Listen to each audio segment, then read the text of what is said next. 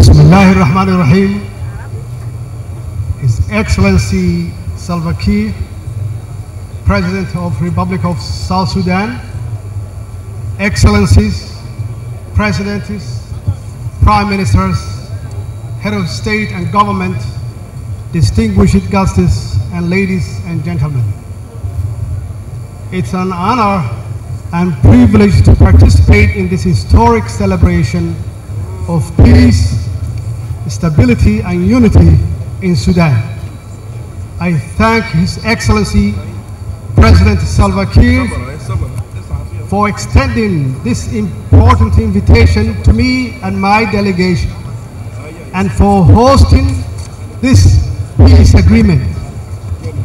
I also thank and congratulate him and his Sudanese counterparts, most notably His Excellency Abdel Fattah Al Burha and his Prime Minister, Dr. Abdalla Hamdok, as well as all stakeholders for playing an important role in making this peace agreement possible. Indeed, today is not just a wonderful day for the people and government of Sudan, but also for those brotherly states who have encouraged and supported the peace process like Somalia.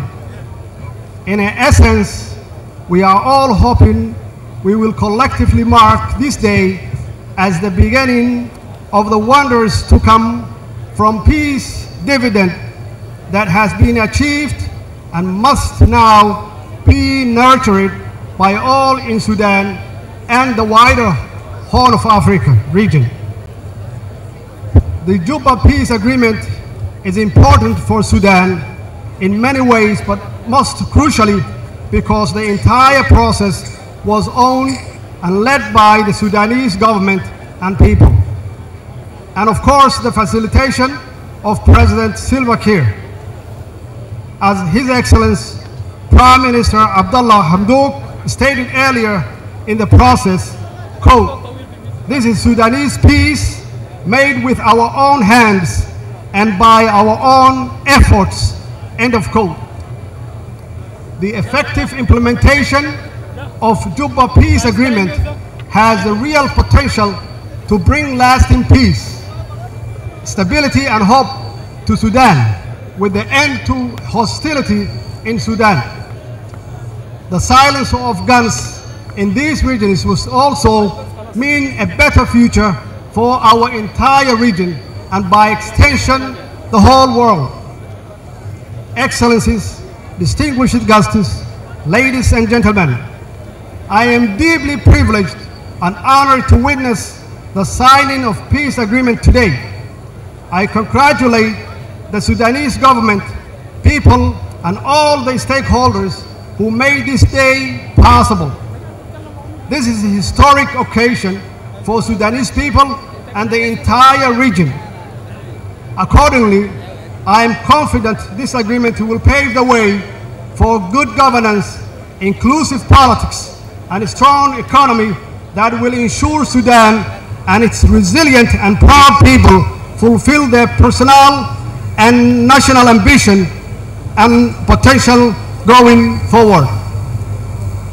The Somali people have gone through the same painful journey as their brothers in parts of Sudan affected by conflict.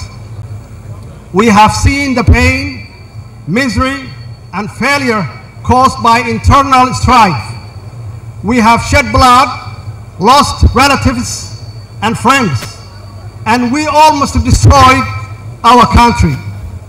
Thankfully, now we are working hard to rebuild our country together. But the challenges of establishing a democratic, inclusive, and progressive nation after internal conflict is something we understand all too well.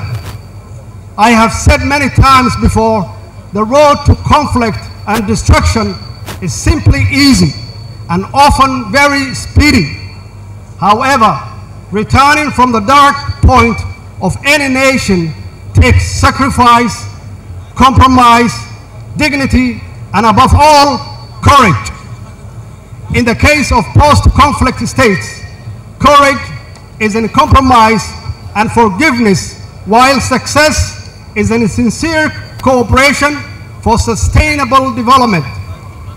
Accordingly, we in Somalia see a brighter future for Sudan as its people today are clearly reconciling and turning their back on a decades-long conflict.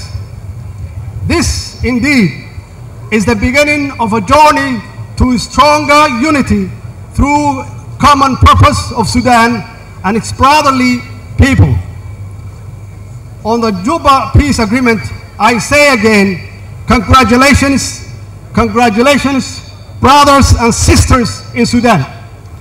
However, to sustain today's signed peace agreement, it's important that the Sudanese stakeholders continue their productive dialogue to further strengthen inclusive politics and good governance for the benefit of its people. Again, I am confident stability, progress, and prosperity will follow. I wish you all well and successful implementation on this peace agreement. I thank you all.